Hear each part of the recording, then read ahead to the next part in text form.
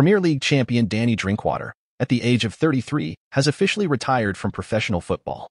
He expressed that he had been in a state of limbo since his release from Chelsea in July 2022.